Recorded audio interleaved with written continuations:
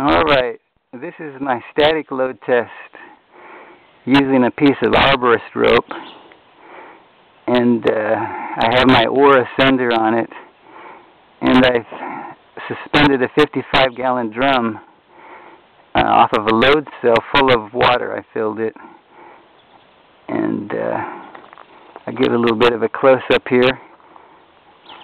That's my model, you see, sister. And there's the load cell, and you can see the 13mm rope,